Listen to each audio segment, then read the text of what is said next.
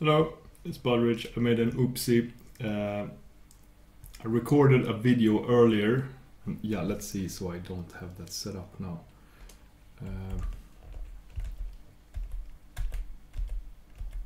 Good. I have my recording set up like this. I start the recording automatically with a script, of course, but I'm using this simple screen recorder program to record.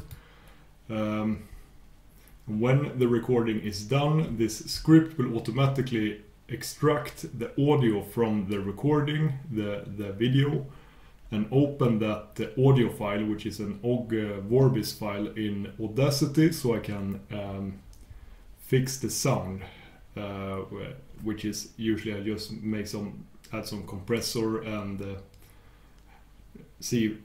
try to add some noise reduction, like a light noise reduction filter on the audio recording. And then when I have done that, I save that edited audio to the same file, and when I exit Audacity, then the script will get control again and merge the new cleaned up sound into the video recording again.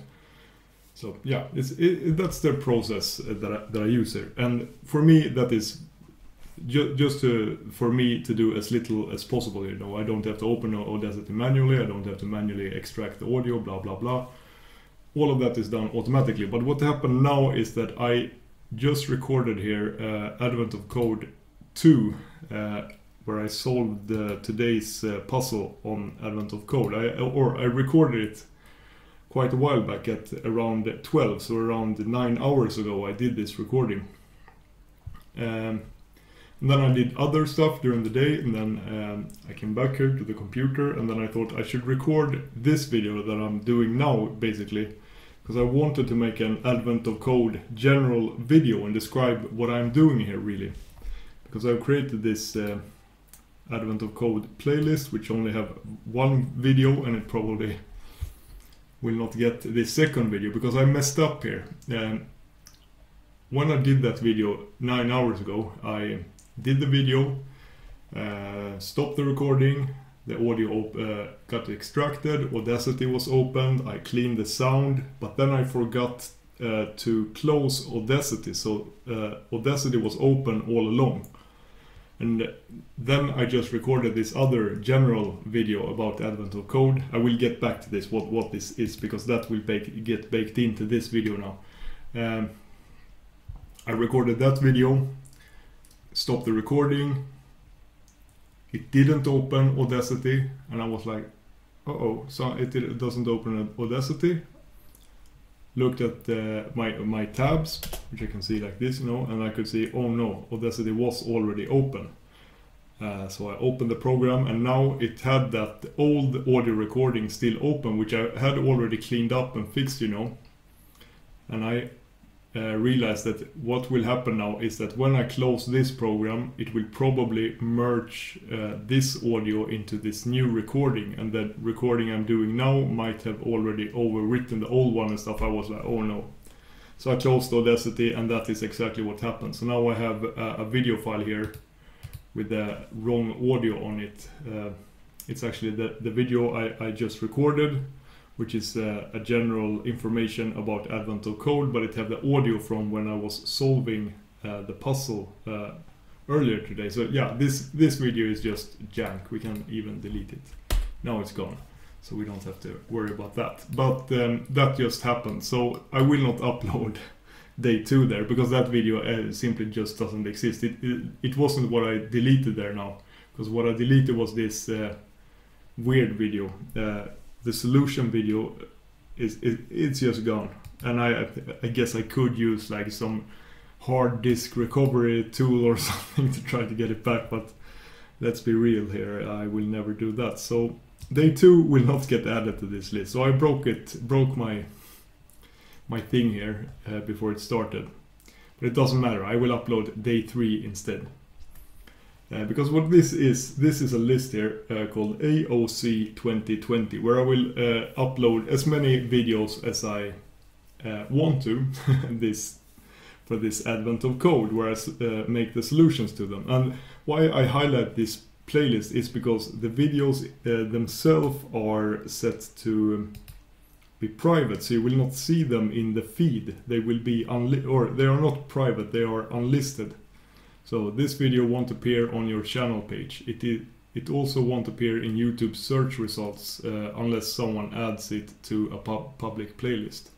So yeah, I don't know what happens then, because I added it to my public playlist now, so I guess you could search for this, but it will not show up in any feeds or on my channel either. You have to go to that playlist or know the URL for the videos here. And I will add all of these Advent of Code videos like that to that playlist.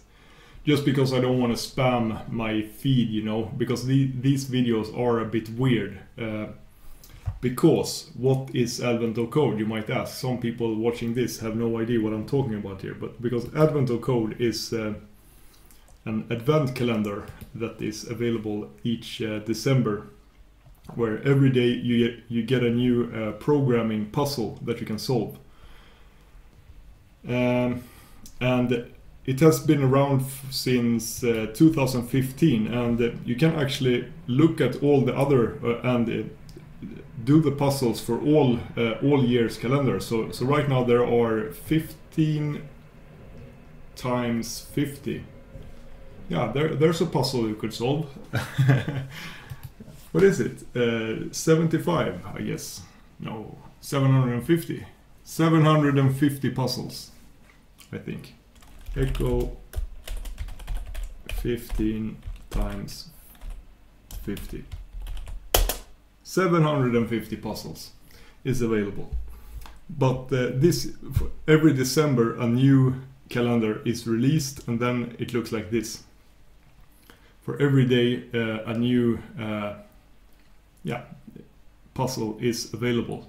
So now I have to wait here to get day 3. It will be available for me in 9 hours. And that means 7 o'clock here in Sweden. Because it's released at the same time all around the world. So in New York it's like at midnight.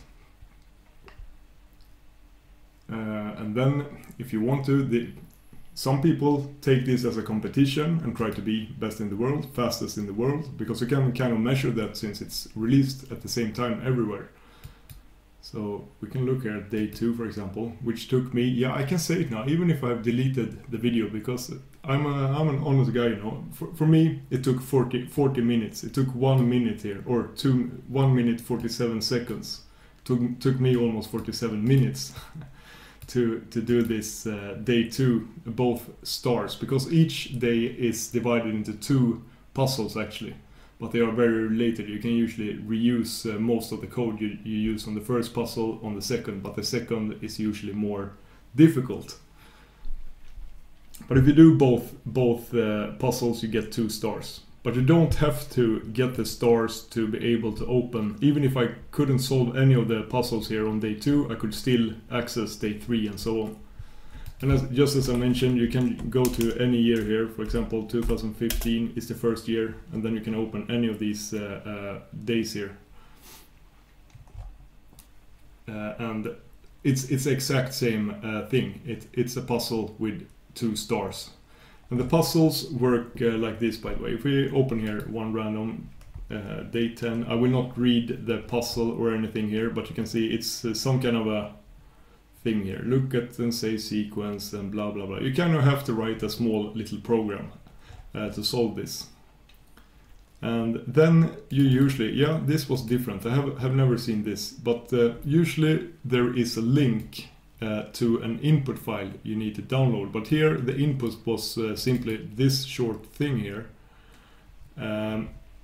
So every person who log into Advent of Code, because you have to have an account.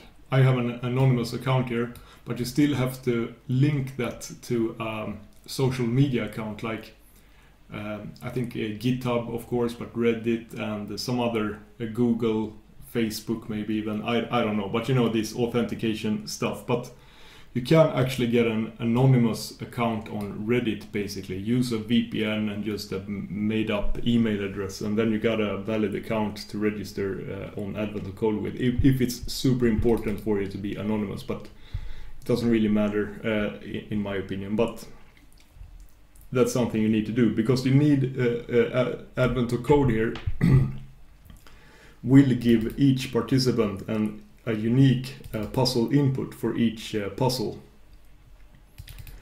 So that means that even if two people have the exact same program or solution, they will still have different inputs, meaning they will get different answers.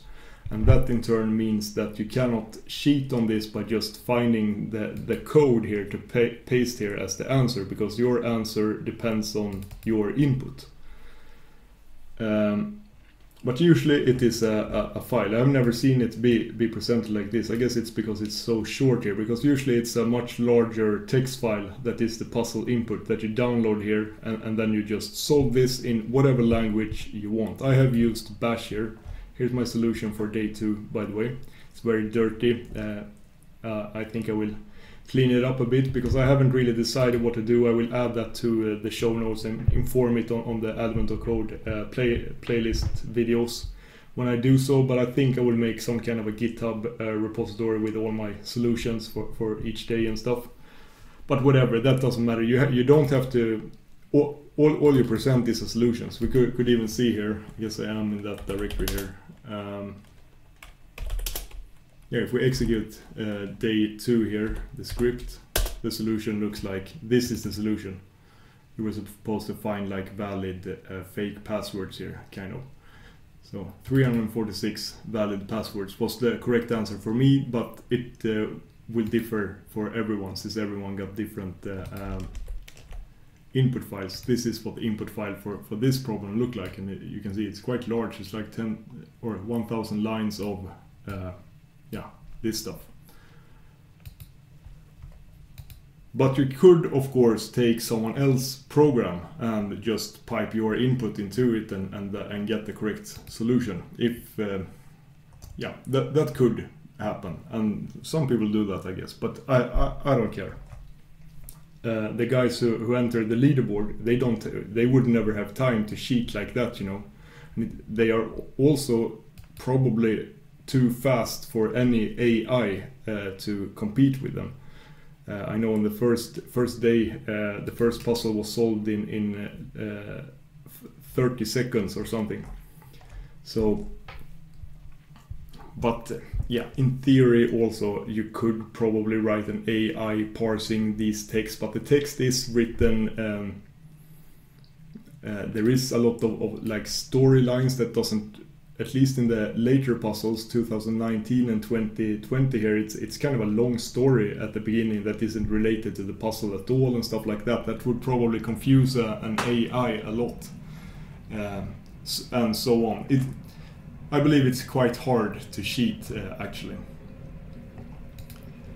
And it doesn't matter, and you don't have to take it as a competition at all. Yeah, if I would do that, I would not feel so good, because I'm probably not even on top 1,000, top 10,000 even. But those who get on the global leaderboard here, they are most likely competitive programmers. You know, they do this all the time, compete in different competitions. For them, it's not a big deal. I was actually surprised to see that day 2 here, this is insanely fast actually. But on day 2, both the puzzles were very similar. So it was almost that you got both solutions with one, or both answers with one solution. Day 1 was a little bit different, but whatever. And if you're anonymous and stuff, then it doesn't matter. You don't have to worry, and that is never the case.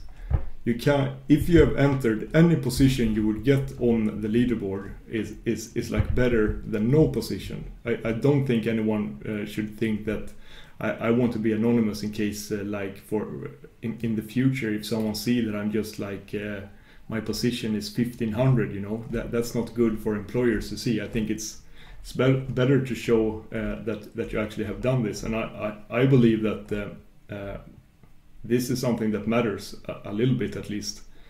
If you are trying to get a job as a programmer and stuff, then you could definitely reference that you have done advent of code every year and whatnot, and especially if you have a GitHub repository or something linked to it, so you can look at the solutions as well. But you don't really have to do that. You never have to show the code. You just submit the output here, this thing. You never have to submit the program itself or anything. Doesn't matter how you write that. And that means that you can write it in any language. And if you are a crazy person, you can write it in Bash, which I have intended to do this year here. So I will, maybe we can look here. This is my solution for day 1 here. Here I actually sort the input, but I do that here with pure bash because that's what I want to do. Instead of using the sort command, I could just do that on the input file immediately to get a sorted list, but I really want to try to do this in pure bash this year. But you can do it in any language you want, and you can mix languages. You can do it in bash one day, awk another day, JavaScript the third day, whatever. No one cares.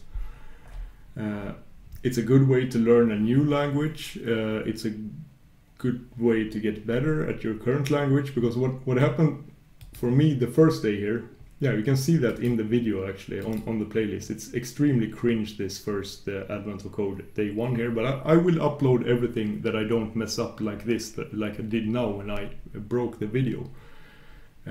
Because I was actually just about to clean the sound on the video I had recorded, and then my plan was to upload both of them here right now, but now I have to do this video instead here. But you can see in that video that this solution looks nothing like the one I used to get the stars, and I wasn't satisfied at all with the solution I wrote there, and thought there must be a better way to do this, but I couldn't really figure out. I tried to refactor that code, but I was still not happy with it. So what I did after the recording and stuff, a couple of hours later, I entered the Bash IRC channel and just asked, has anyone done advent of code today? I feel my solution is it's so ugly, I said, and they were like, and it was like 5 people who had also done it in Bash in that channel, since it was the Bash channel. But some guys there also did it in different languages, even the Bash guys, you know.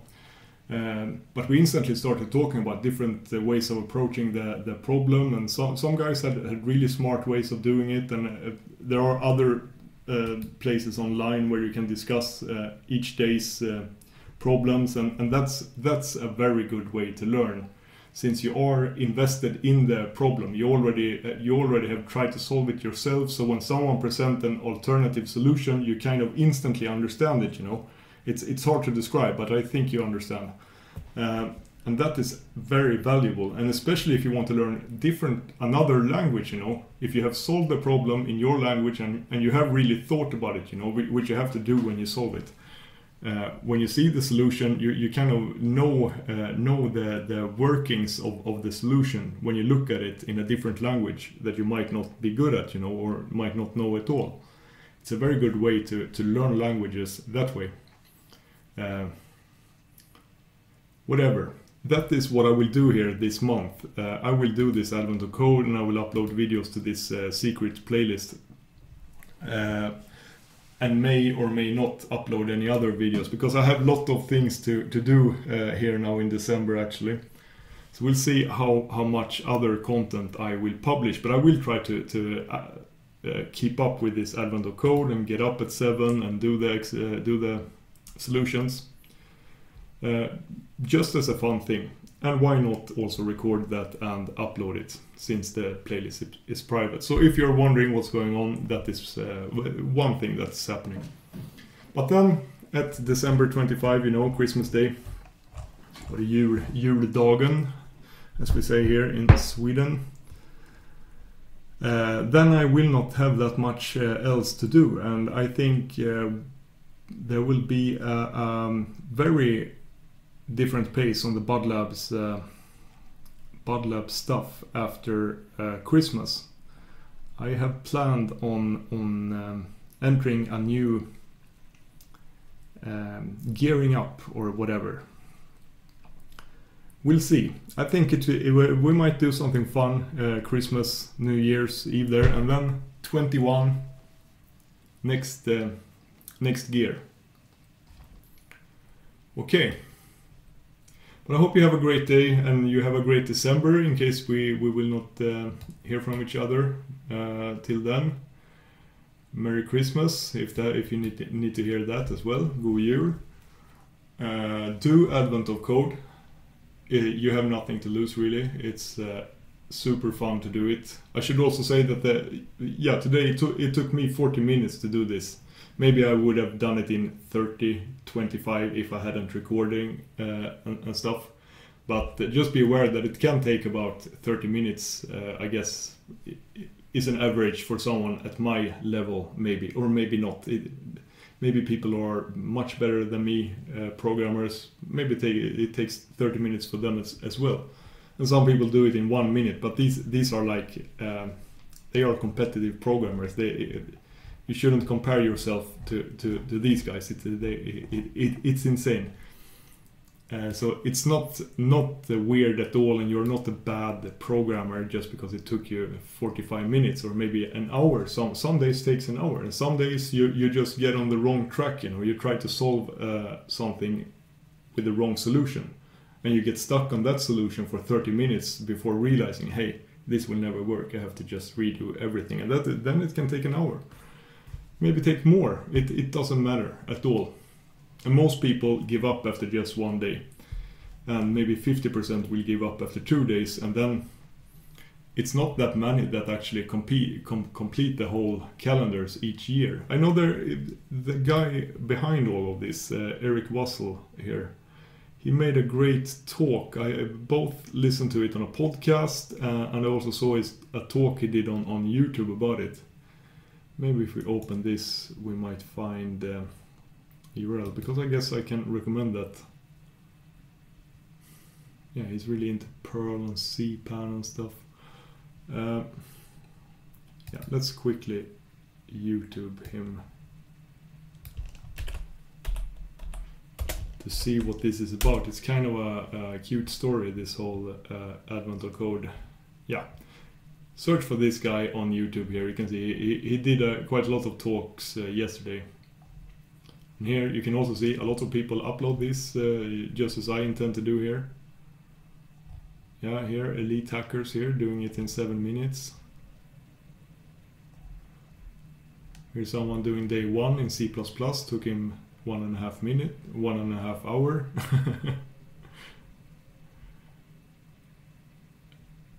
Yeah, it was super easy 2019. Whatever.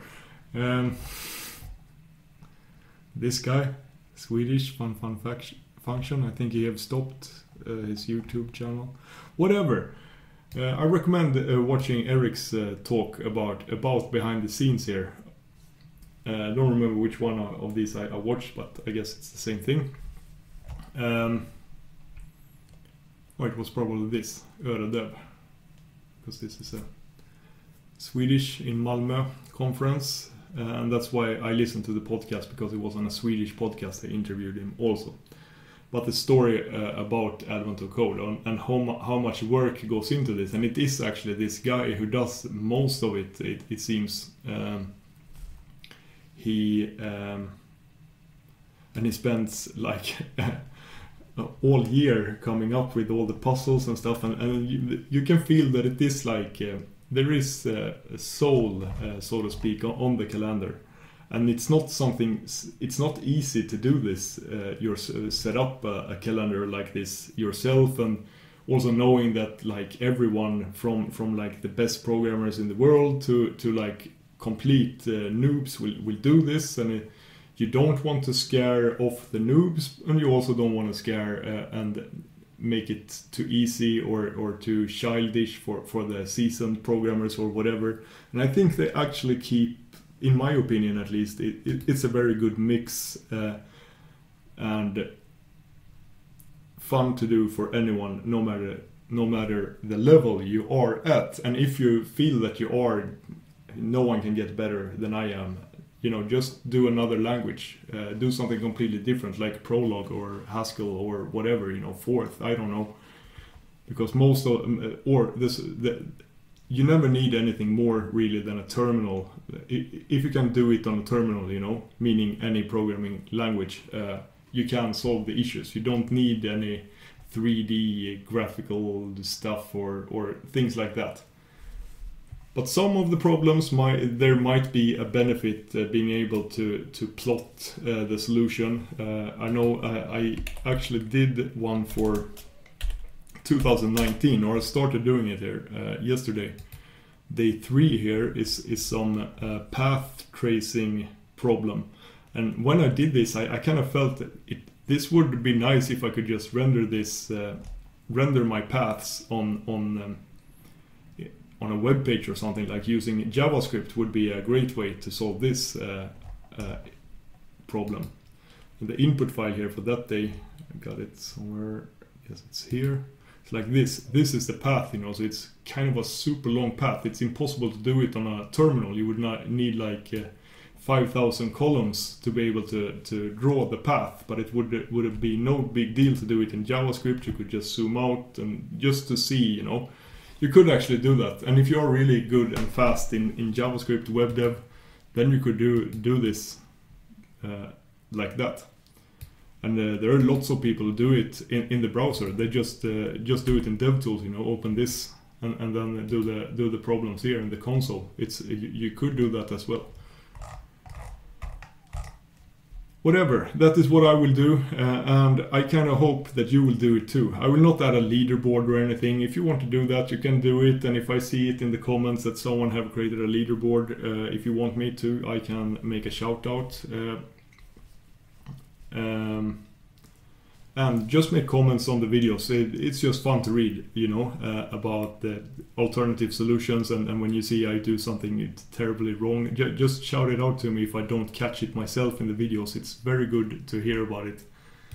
And these are very different, you know. That's one reason I make this private playlist here, is because these videos are quite different from my normal videos where I know what I will show, and I also have tested and kind of made, I have already written almost every time I make a video, most of the time. Sometimes I don't, but I kind of know what I will do anyways, you know.